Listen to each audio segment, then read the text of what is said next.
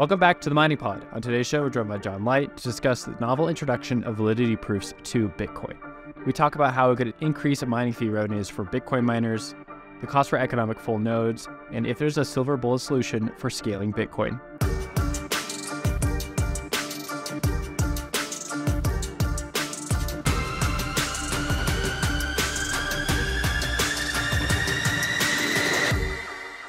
John, welcome to the Mining Pod. Thank you so much for your time. I'm really excited for today's conversation. Basically, going back to your report that you published a few months ago now about how validity proofs, or ZK rollups, is the more general term, I suppose, that a lot of people have been using incorrectly, how they could be used for Bitcoin and what they mean for Bitcoin mining. There's a lot of implications for Bitcoin miners who are definitely needing some more revenue right now. But again, thank you for joining the show. Yeah, thanks so much for having me on. Yeah, so we'll dive into it. First, if we could actually just give a little recap on yourself and your story as it pertains to ZK rollups and validity proofs. I know that you worked with the Human Rights Foundation to make this report, so maybe give the audience a little context for that before we go a little further into the conversation. Yeah, sure. So the Human Rights Foundation published a call for proposals at the beginning of 2022, asking for people to submit their proposals for producing a report about validity rollups, or ZK rollups, on Bitcoin. The recipient of the grant, or the winning proposal, would get a grant for 1 Bitcoin to produce this report over a 4-month fellowship, and it was co-sponsored by Starkware and CMS Holdings. And I have a background in researching Bitcoin cross-chain protocols and scaling protocols, things like sidechains, atomic swaps, and rollups. And so I thought I could use my existing knowledge to contribute to this report. And so I submitted an application and ended up getting the fellowship. And so for 4 months last year, I spent some time doing research, interviewing a lot of other researchers, engineers, and other experts in the field who are working on either validity rollups directly or adjacent problems. And at the end of it, had this report, shared it with the community. I've been getting a lot of great feedback from people. And now I'm at the point where, I'm just trying to educate the community about the potential. And I'm really glad for opportunities like this to speak to the mining community and anyone else who happens to watch this show. Awesome. Yeah, this report was definitely well accepted by the community, which is funny because a lot of times Bitcoiners are not always the ones who want to see some sort of, I would say, like changes to Bitcoin. A lot of fans of ossification out there, it seems, these days. So I was pretty impressed by people accepting this report when it first came out. But let's first define the problem for Bitcoin and then talk about what zero knowledge rollups on top of Bitcoin could do. But yeah, hand it back to you. What's the problem that we're trying to fix for Bitcoin? When it comes to validity rollups, I think there are actually a number of different problems that this touches on. One of those problems is scaling. So like, how do we support more users of Bitcoin without increasing the burden on full nodes or miners? Another problem is extensibility, which is basically a fancy word of saying, like, how do we add more features to Bitcoin so people can do more different types of transactions, or secure their Bitcoin in different types of ways than Bitcoin currently supports. And you can look at a subset of that. There's kind of this persistent problem with Bitcoin since the beginning of privacy, where it's because all of the Bitcoin transactions are public, the metadata about the transactions is public. Once you kind of connect somebody's identity to a Bitcoin address, it becomes pretty easy to like follow their activity around the blockchain, and maybe even figure out like how much money they have, who they're doing business with, and things like that. And so privacy you can think of as like a subset of like the larger group of features that maybe we would want to add to Bitcoin or improve on Bitcoin. But there are a lot of other things that people want to do with their Bitcoins to like new kinds of self-custodial schemes using like vault technology or covenants, different types of smart contracts, like some of the things you're seeing on other blockchains with peer-to-peer finance. And so when we ask ourselves about extensibility, it's really about just being able to do more with your Bitcoin or have more features and things that you can, different kinds of ways that you can use your Bitcoin. So those are some of the problems that somewhat amazingly, like Validity Rollups can address kind of all at the same time. It's not a silver bullet, and we'll kind of get into some of the limitations, but it is a quite powerful technology in that it is able to at least make some forward progress on those problems.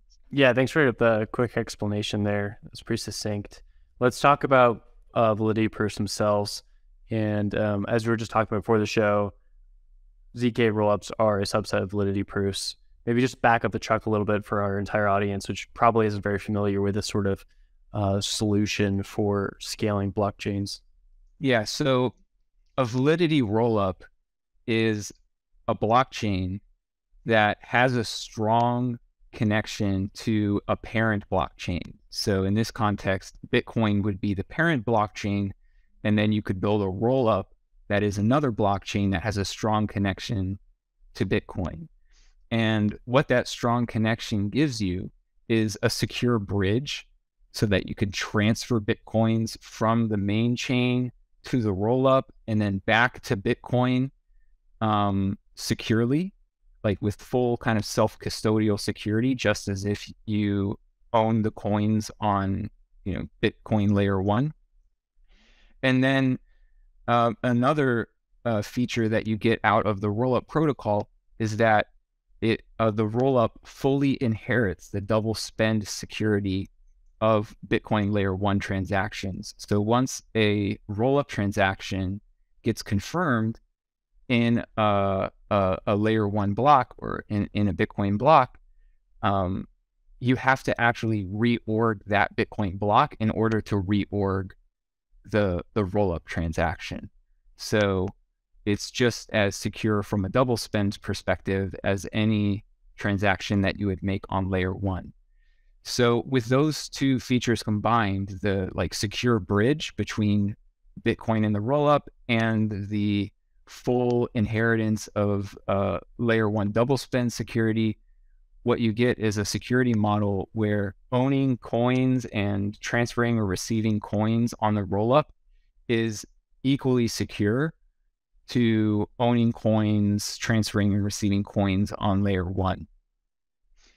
The magic comes from the validity proof, which is a cryptographic proof that proves the validity of all of the transactions that are happening in the rollup, similar to the way that a digital signature, when you sign a Bitcoin transaction, proves that you own the private keys without having to reveal the private key. You can actually have this validity proof that proves the validity of the transactions that are happening in this other blockchain without whoever's verifying the proof, in this case, layer 1 full nodes and Bitcoin miners, having to actually rerun all of the computation to execute those transactions and, kind of like manually verify those transactions one at a time. They just have to verify this single validity proof that gets posted onto layer 1, along with some data about the transactions that was in the rollup block. So, you can basically have some transactions that happen over on this rollup. A rollup block producer will bundle those transactions into a block and then produce a validity proof that shows that, all of the transactions in this block are conforming to the validity rollup protocol as well as the Bitcoin protocol itself. And then that bundle of transactions and the validity proof gets posted to layer one. And then layer one full nodes will store the data about the transactions and then just verify that the validity proof is actually valid. And if it's valid, then it gets accepted, and miners can safely include that in their block. And then the process proceeds for the next rollup block and the next rollup block after that. So it's kind of like it's a blockchain that's like running parallel to Bitcoin. Every so often, the block producers can do this kind of, you can think of it almost like a checkpoint process, but it's really a confirmation process of confirming blocks into layer one Bitcoin blocks, unlike sidechains where you have, the data is stored off chain and Bitcoin full nodes aren't doing any kind of verification of the transactions that are happening there.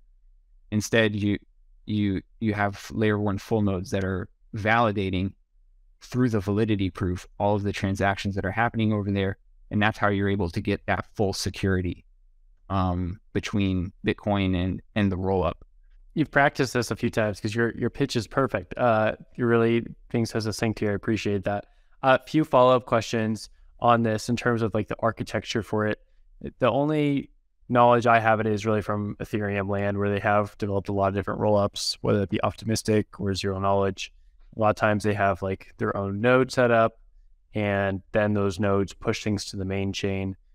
What sort of changes would be made for Bitcoin in order to allow this architecture to work? And would you have to run a full like rollup node somewhere else, or would this be able to all roll completely through a Bitcoin node, or would a company have to run like a rollup server? What would that sort of look like? Well, the design space for rollups is pretty broad, similar to any other kind of blockchain. So you could have a rollup that's run by a single node. You could have rollups that are run by multiple nodes that have some sort of, consensus protocol between them to decide who actually gets the right to produce a block. The design space is, I would say, fairly open. But you would have at least some changes to Bitcoin layer one to enable the validity rollup protocol. So you would add changes to Bitcoin, enough changes that you could actually build the rollup smart contract or script, which would actually hold the funds that people move into the rollup. And then you would also need to add some logic for verifying the validity proof that gets posted back to layer one by the rollup block producers, so that layer one full nodes can know how to actually verify that validity proof and ensure the security of those transactions.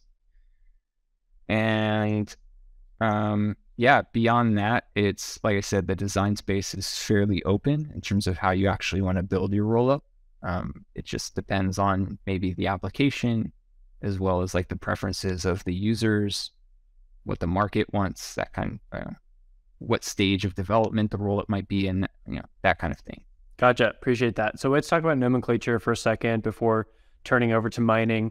In your report itself, which we'll for sure link in today's show notes, you talk about the scaling improvements versus throughput. And this is an idea going back to James Presswich in like 2020. And I mean, it's been in like roll-up discourse, I should say. I don't even know if that's a term, but I'll use it now. Roll-up discourse for a little bit. The idea that like, just because you're able to add more transactions to a blockchain through a second layer doesn't mean that you're scaling it. It just means that you're increasing throughput. And the idea behind that is more about the hardware cost, right? So what you just mentioned there was like you could have a lot of different architectures for different rollup designs. And if you're using a server to process all these rollups, then you're not really increasing scaling for an individual blockchain. you're increasing the throughput because you're adding more hardware on top of it. And I want to like just get your thoughts on that. Maybe you can define a little bit better than I have, than just right there, or summarize it a little bit better than I have. What's your thought on like scaling Bitcoin versus increasing the throughput of Bitcoin? Yeah. So the way that I think about this is that scaling means that you're able to increase the number of transactions that is possible, but or you can just call it throughput. Maybe you can increase the throughput without increasing your cost of validation.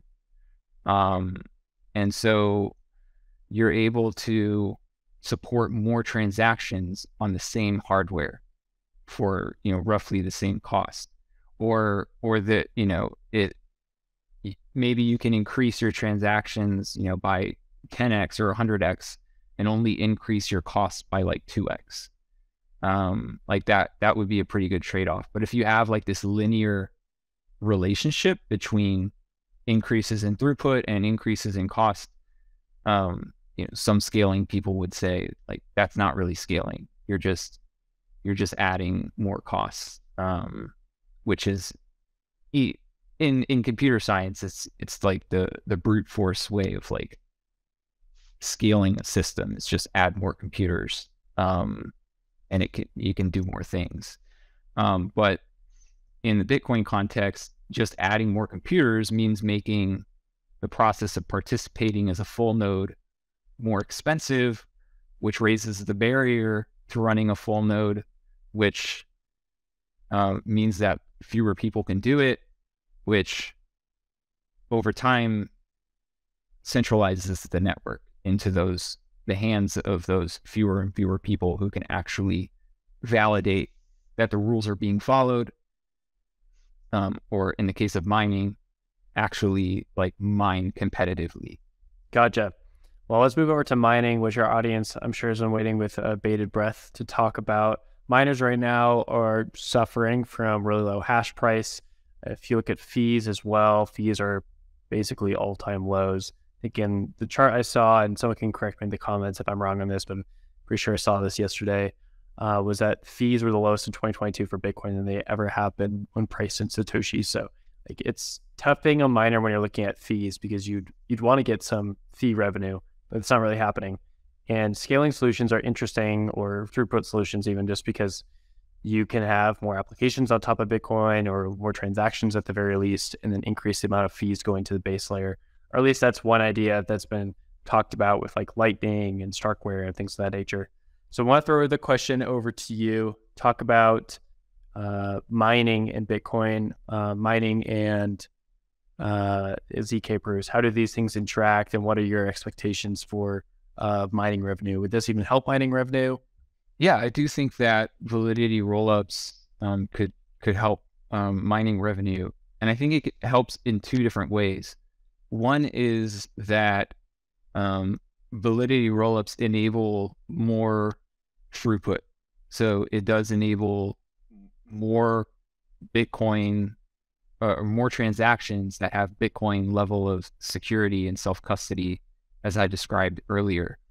In my report, which is at bitcoinrollups.org, if anyone wants to dig into the numbers that I'm about to talk about, I show how under certain assumptions, without actually raising the block weight limit at all, we could fit approximately 250,000 transactions per block if like a Validity rollup block were to take up all of the space, all of the available space within our current 4 million weight unit limit.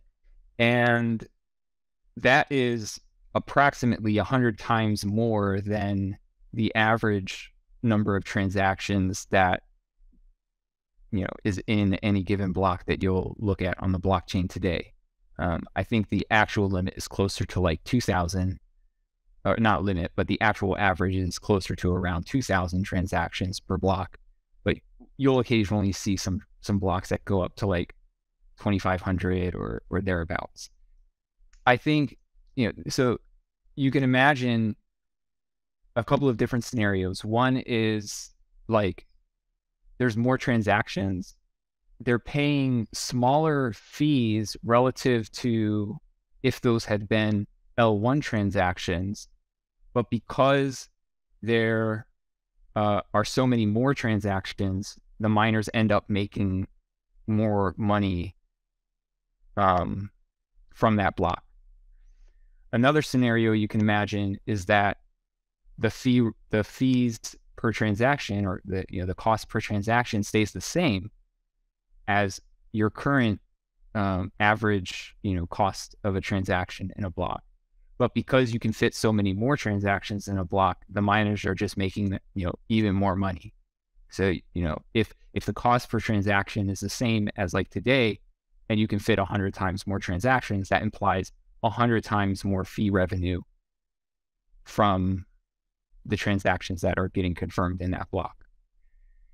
And then there's another scenario, which is, I think, maybe the most interesting to imagine, is that validity rollups enable new kinds of use cases that attract people who on net are going to pay more per transaction than they do today. And so in that scenario, you have your average cost per transaction increasing, and you're fitting more transactions in a block. And so you're kind of stacking these multipliers on top of each other. On top of that, you have just like you can build more protocols on top of validity rollups that are also paying fees, which ultimately push up the cost of getting a rollup transaction confirmed, which ends up in more revenue for miners on layer one. So I think there's a whole bunch of potential here for making Bitcoin more valuable, and also increasing utility for users and utility or revenues for miners. Totally. Yeah, I think the revenue part is really interesting there. And I'm wondering, with the amount of Bitcoin miners now in North America, if this is going to be like a more mainstream conversation as it was, back in 2017 or 2016, with like the scaling wars about like, should we increase the block size, and what does that mean for miner revenue? What does that mean for miners and their ability to produce going forward? And we do see this conversation happening on a lot of other chains, right? Where Ethereum has made some trade-offs with its merge and with its EIP 1559 to decrease the amount of Coinbase rewards going to miners, but they're continuing with that long tail. There's still a lot of fees going to people because all these applications built on Ethereum. Bitcoin has sort of gone the other way. So I'm curious to see what it's like. Also curious to get your thoughts, like, is there a silver lining or a silver bullet here? Because it's always like, we want to keep Bitcoin cheap, but we want to have enough rewards on Bitcoin for miners to exist and secure the chain and process transactions, so things of that nature. Do you think this solution could be that? I mean, in your report itself, it does seem to show that you believe it could be that. I do think that if we adopted validity rollups, it would help with miner revenue, like, and it would also through the process of helping with miner revenues, it would increase the likelihood that Bitcoin is sustainable as the Coinbase reward gets closer to zero. Sustainable maybe grows, or at least the fee revenue is sufficient to secure the blockchain to a level that like most users are happy with. Because that's, I think, one of the concerns is that as that Coinbase reward gets closer to zero, fee revenue has to pick up the slack. Otherwise, the hash rate starts going down because mining becomes less and less profitable, and users have to wait longer and longer amounts of time to consider their confirmed transactions to be secure, or secure against double spending. And so the more we can do to like support that hash rate, the more secure Bitcoin is going to be, which kind of feeds back into the value of Bitcoin itself. Because if Bitcoin is secure, then people will trust it with their money, and so it's this like positive feedback loop in both directions. The more secure it is, the more valuable it is, and the less secure it is, the less valuable it is. The less attractive it is as a value storage platform.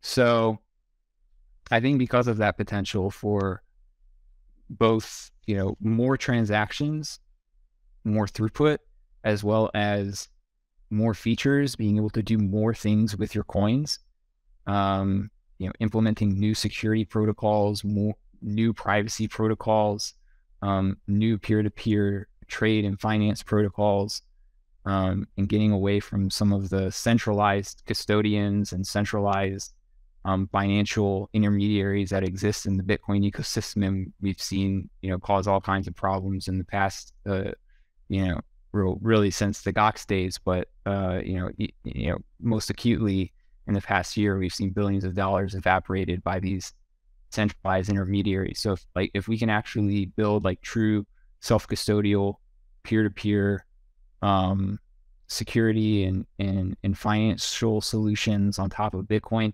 I think that that's going to do a lot to increase the value of Bitcoin, increase utility, increase transaction volumes, and ultimately, support the hash rate, support miner revenues, support the existing miner base, bring more miners into the fold as the revenue increases, and we can support more hash power. Like, I think it's all working towards the same goal. And because Validity rollups enable these things, I think without imposing prohibitive burdens on full nodes that could negatively impact decentralization and the security of the network, it seems to me like a really great solution. Maybe not the silver bullet solution, but I think it's a big step in the right direction. Yeah, I'm glad that you took that question the way you did, because I do think that there's sort of two problems with any sort of scaling solution or layer two or whatever phrase you want to use, right? And they both come down to, one, is there an actual fee problem with Bitcoin? When the Coinbase reward continues to dry up, our fee is going to pick it up. Some people deny that's an issue. Some people think it is an issue. And then the second part is, are we adding economic burden to full nodes? And that's what I want to turn towards as the second, because you sort of answered the first one fairly succinctly there. And let's talk about the burdens or full nodes, that Validity Proofs could bring. Again, I'd point people towards the great charts and graphics that you have in your research report, which we'll include in today's show notes. But there's this talk about weighted units, which is basically like how we're going to weigh the economic cost of adding additional data to the Bitcoin blockchain, and then how it's processed and where it's stored and sits, and how that cost is spread out among users. You also get into a little bit of like the different types of transactions. And I think both those things would be worth explaining a little bit. So I'll hand it over to you before we dive into like the trade-offs talk. Or maybe we could just dive into the trade-offs talk, and if you could define like the weighted units and the different types of transactions as you go along with it. Yeah, so I think you could associate two costs with Validity rollups. One is the storage of the actual rollup data and the validity proof in the Bitcoin block. And then there's the verification cost of actually verifying the proof. I'll talk about the first one, which is related to your question about weight units. So most of your audience probably knows this, but for those who don't, Bitcoin doesn't actually have a block size limit nowadays. That's a legacy term. Like maybe if you're running a pre-SegWit node, your node still has a block size limit, but if you have a post SegWit full node, it's enforcing a block weight limit. And so that pre-SegWit block size limit was the famous like 1 megabyte. And then the post-SegWit limit is now 4 million weight units. And with SegWit, we got something that was called a witness discount, which means that in SegWit land, any non-witness data is weighed 4 times as heavily or counts as 4 weight units, whereas witness data only counts as 1 weight unit. And so you're able to fit 4 times as much witness data in a block as you could non-witness data. And a lot of my throughput estimates when I was looking at like how many transactions can we fit in a Bitcoin block if the entire block is filled with like a rollup state update using the state-of-the-art like compression techniques to fit as many rollup transactions as possible like into that block. And that's how I came up with that 250,000 transactions per block number. Is I basically said, okay, we're going to apply the witness discount to all of this data, and then as a result of that, we can fit this many transactions per block. And I thought that this was a reasonable thing to do because rollups, or rather layer 1 full nodes, don't actually have to replay or re-execute any of those transactions in the rollup. All they have to do is verify a validity proof. And the validity proof itself is a witness of those transactions. So it gets the witness discount because it's a witness. But then I also apply the witness discount to this other data. And my justification for doing that was, well, full nodes only have to store it. They don't have to execute this. So storage space is like very cheap, and it doesn't impose any sort of computational cost on them to have those transactions in the block. Like whether it's one rollup transaction that's in the rollup state update or 250,000, it's the same cost to the full node to verify the validity proof that goes along with that. So I thought, applying the witness discount to that data was a fair or reasonable thing to do. And so if we were to take advantage of Bitcoin's full 4 million weight unit limit and like stuff as many rollup transactions as we could get in there, that's how you come out with that 250,000 transactions per block number. Now, a 4 million weight unit block is also 4 megabytes, which is about 1.5 meg bigger than the biggest Bitcoin block that's ever been mined to date. I think the record is like 2.77 megabytes or something like that. So it is bigger than like your average Bitcoin block today. But I think it's the cost to store to full nodes is like the bandwidth cost of like relaying those blocks with 4 megabytes versus 2.5, 2.7 megabytes of data. And then also the storage cost of storing 4 megabytes of data versus 2.7 megabytes of data. But they're not executing, 4 megabytes worth of transactions as they would if it was a 4 megabyte block filled with layer 1 transactions. All they're doing is verifying a single validity proof. So those are like the trade-offs. I think is a reasonable trade-off. I also think that it's totally valid to have a debate about this. If somebody wants to, object and say, that's cheating, it's 4 megabytes, that's too much, whatever. Like we can have that conversation. but that is the trade-off. And then when it comes to the verification costs, I mentioned, no matter how many rollup transactions, which is actually like the transactions that are occurring on the rollup, happen, for each rollup state update, you verify a single validity proof. And verifying a single validity proof takes like a few milliseconds. It's not significantly different than in time than verifying a Bitcoin signature, like a signature on a Bitcoin address or a Bitcoin transaction. But you can imagine an attack block that is stuffed full of validity rollup transactions. Depending on the size of these validity proofs, some validity proofs can be as small as like a kilobyte.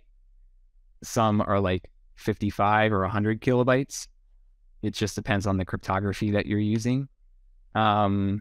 So you can fit more or less of these in a block depending on which proof system you're using. But you would basically have like however many proofs you can fit in the block multiplied by the amount of time that it takes you to validate those proofs. And that will give you like your computational cost to, mining that block basically, or including that block in your blockchain. And the attack block scenario would basically be a miner stuffs their block full of these validity proofs and then broadcasts it. And what you don't want to have happen is that when they broadcast this, it slows down a bunch of full nodes and or other miners rather. It would slow down other miners because it's taking them a long time to like verify all of these proofs. And while they're working on verifying all of these proofs, that attack miner is already working on the next block, right? So if that kind of scenario was to happen, that would centralize mining, because now the miners who can quickly produce these blocks and then broadcast them and then build on top of them kind of get the lion's share of mining rewards, and everybody else kind of falls behind because it's taking them so long to validate all of these proofs. Based on the calculations that I did, and I include some of the numbers in the paper, even if you stuff a block full of like the smallest proofs that we know of, that would support validity rollups, the time to verify a block is really not significantly different than the time to verify a Bitcoin block today. And so I don't think the verification cost is really a concern. I kind of like added all of that preamble about it, just to point out that there is a potential problem there. But when I looked into it, my personal opinion is that it's not really a problem. Again, people are free to disagree, and I'm happy to have that conversation. But yeah, that's kind of that's the conclusion I've come to right now. No stone left unturned. Love that. Let's talk about the cost for full nodes in terms of storage of data, though, because that's an interesting thought. I mean, just you laid out the computation and like that bandwidth, like sending Bitcoin blocks places, and that seems pretty mute. But I know that there's a lot of people out there who don't want to see Bitcoin's the cost of running a full node increase at all. They don't want any more storage costs. That's against a lot of different altcoin ethos. I mean, I saw a video of Vitalik this morning actually talking on the Bankless show about how in 2032 you'll have like millibytes of data streaming to your Ethereum full node on your phone every second. Bitcoin is like, no, we don't want that at all. We want the lowest storage costs as possible. What are your concerns from that camp that's saying like this is not worth it? It's not worth adding more storage to a Bitcoin full node? I think there are a few different ways to look at this. One is the block weight limit is already for million weight units. And the numbers that I'm using in my estimates here are not changing that limit. So it's working within the limits that are already set by the protocol. I think if people want to limit that further, that is, I think, an interesting conversation, and we can have that conversation. But it's worth pointing out like that it is already technically possible to build a 4 megabyte block. It would be very unusual. It would be a very unusual block, but it is a technical possibility according to Bitcoin's consensus rules. But like, maybe a more politically correct answer would be, well, we can limit the amount of data that could go into the rollup block. So, we could say enable validity rollups and just not allow them to get, to 4 million weight units. We can say 2 million weight units can be used by rollups, and then rollup blocks wouldn't get any bigger than 2 megabytes, at least with just accounting for the rollup data. And so in that case, I think that might address some of those concerns. You get the trade-off that you're not throughput maxing, right? You're cutting down some of those throughput increases by a proportional amount. Like you would have it in that case. So instead of 250,000 transactions, we're talking about 125,000 transactions as your like theoretical maximum limit. And maybe that's a fair trade-off. I think personally, I think storage is very cheap. It's probably the cheapest resource that is used by a full node, and so I wouldn't mind having blocks on average be like a megabyte or a megabyte and a half bigger. But I'm just one guy, one home node runner with his own opinions, and it's a political question at the end of the day. So I think it's worth running the numbers, seeing what that actually means in terms of actual cost increases in sats or whatever dollar fiat currency terms per year, and saying, just trying to make a rough kind of decision of like, is that increase worth it? I don't know how much of a conversation like that there was around SegWit. SegWit more than doubled the limit of data that you could fit in a Bitcoin block. But there was, plenty of discussion around the block size limit and scaling and whatnot around the time. So maybe it was all kind of like one big congealed conversation. But, it is worth pointing out that we have, as a community, looked at the limit and said, okay, we can like double it or even more than double it. And that's that's an acceptable thing to do. And, here I'm saying like we could make it the block size limit like 30 to 50% bigger and get, like 100x more transactions or, thereabouts. And, whether the community ends up deeming that acceptable or not, it'll be a process of debate and deliberation and weighing the trade-offs. But I would just be happy to get validity rollups in any form. Really, I think most of the throughput increases are going to come from protocols that get built on top of validity proofs or validity rollups. And so whether it's 100,000 transactions per rollup block or 250,000 transactions, I think, the more the better. But like, you're never going to get billions of, transactions per block or something like that, which would be needed to support like everybody. So there's going to be a trade-off at some point where we're like, all right, we literally just can't fit more people onto like full trustless, layer one security model. We have to make some kind of trade-offs. And so, I don't want the like block size limit to be a sticking point or like the focal point of the debate, because I think it's probably like not the biggest concern when it comes to this protocol. Yeah, especially with the cost of storage going down so quickly year over year. Uh, that's a great place to transition to our last part of the conversation, which is like the different scaling solutions that are out there. And you've mentioned a few. We've talked about them on the show already. Like Lightning is one. We have Starkware is working on some ideas for bringing zero knowledge proofs to Bitcoin. We have things like RSK. We have things like Drive Chain, which we just had a recent podcast about. There's things like Fediment and like Chaumian eCash sort of ideas. There's things like Liquid Network, or the federated sidechain.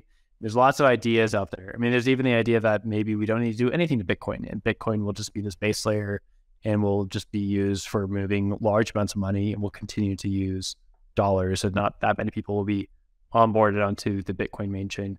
I want to get your thoughts as a researcher and as a proponent of validity proofs on what the future for this looks like, or what the future should look like for scaling Bitcoin. Just like your unabashed opinion on what the future should look like for this, because there's a lot of different opinions out there, and no one seems to be right. I mean, everything has a trade-off. Yeah, trade-offs abound, and even for validity rollups, like I said, if they're not a silver bullet, they have their own, transaction throughput limits, and those limits are nowhere near like what you would need to support, every financial transaction or even payment transaction that happens in the world on a daily basis. So at some point along Bitcoin's scaling journey, there's going to be an inevitable like hard cap where you're like, okay, we literally can't support more people with this like trustless self-custodial peer-to-peer security model without harming Bitcoin decentralization and security. And so we need to loosen our standards around the trust model to something like, say, a federation or a sidechain, or this class of protocols that I look at in the appendix of my report that I call Validia chains. And I think that like having what is more important than, when it comes to, I think, the Bitcoin developer community and the Bitcoin community at large, when you're thinking about consensus changes to Bitcoin, I think rather than like betting it all on a particular horse and saying like, this is the one that's going to solve all of our problems, I think it's better if we try to like expand the range of options that is available and let the market find what works best. And this might even be more nuanced to say like, what works best in a given use case. Like maybe for certain use cases, sidechains are better, and for other use cases, Lightning is better. And for still other use cases, like federated mints might be better. Like having all of those options available, I think, is the best way to go, because it gives Bitcoin users more freedom and flexibility to do what works for them. And what validity rollups unlock is like this new class of protocols that has stronger trust models than any like off-chain protocol that you could build on Bitcoin today. So I talked at the beginning about how validity rollups themselves have a security model that is equal to layer one Bitcoin transactions. That doesn't apply to sidechains. It doesn't apply to even Lightning. And it certainly doesn't apply to the centralized or federated protocols that people have been building. And that's not a knock on these other protocols. Again, I think different trade-offs make more or less sense in different use cases, but like having the option to say, I want to get the benefits of this new rollup or whatever without having to give up the layer one self-custodial security model, I think is a valuable option to have. And then with Validia chains, which are very similar to rollups in that they use validity proofs to build a secure bridge, and they also inherit the double spend security from the layer that they're built on top of, their parent chain. You get this interesting security model where with Validia chains, the data of the rollup is stored off-chain. So with a rollup, the data about transactions that are happening on the rollup are stored in the layer one Bitcoin block. Whereas with Validia chains, that data is actually stored off-chain. And the question then becomes like, how is that data secured? Who is protecting the data and making sure that it's available? Because users need that data to be able to produce the validity proofs and get their coins out of the system. If the data disappears, then the coins that have been deposited into the Validia chain or transferred into the Validia chain could become frozen. The important thing here, though, is that they can be frozen. The coins can be frozen, but not stolen, because you still need to be able to produce a validity proof that proves that you own the coins on this other Validia chain in order to get the coins back out and onto the parent chain, either a rollup or directly back to Bitcoin layer one. This is in contrast to systems like federated mints or side chains, the federated side chains or even drive chains that exist today, where third parties can freeze coins and steal coins. So I think having this new option with Validia chains, where the third party that you're trusting can only freeze the coins but not steal the coins, like that's, I think, an interesting new security model. And users should have the freedom to opt into that security model instead of having to trust a third party who can both freeze and steal their coins. And so for me, it's about optionality. And I think by having this pluralistic ecosystem of many different, this whole spectrum of different security models available, greatly increases the likelihood that we are able to support the largest number of use cases and users as Bitcoin scales from 10 million users to 100 million users to 1 billion users and beyond. Yeah, one thing I want to follow up on there is the difficulty with optionality in public engineering, which I think Bitcoin really is a public engineering project at this point, is that you don't always get what you want, right? Because you're going to hit real limitations. So I would love to get a bridge from my house over to where I work during the day, but they're not going to make that just for me, right? So how do Bitcoin designers, the community, core developers, miners, researchers, when we're looking at all these things to make a decision on trade-offs, the point being that Lightning was one decision, right? And people have really rallied around it. And there's some other great ideas out there, but most people don't want them. And it seems the community only has a stomach for on-chain and Lightning at this point. So how do we get to a world where there's lots of optionality and choices with how we're going to spend our Bitcoin? Well, we do see, an emerging effort around federated mints. We see people experimenting with the state chains with Mercury Wallet. We see about as much Bitcoin as is currently locked up in Lightning. I know it's not an apples to apples comparison, but it's a significant amount of Bitcoin, basically thousands and thousands of Bitcoin that's locked up in centralized or federated bridges to other blockchains such as Liquid, Rootstock, or even the altcoin bridges like WBTC, TBTC, and so on. And I think that shows some appetite for these other kinds of models. And I think part of the validity rollup thesis is, what if we could get something that is between Bitcoin as it exists today and these other chains, where we can support a lot of the same use cases as these other chains or these other protocols, but in a way that's trustless, where you don't have to trust the federation, you don't have to trust a centralized custodian, you don't have this inefficient, over collateralized model like you see with TBTC. I think it seems to me like a no-brainer, because we already see the evidence that people do want to use their Bitcoin in these other ways.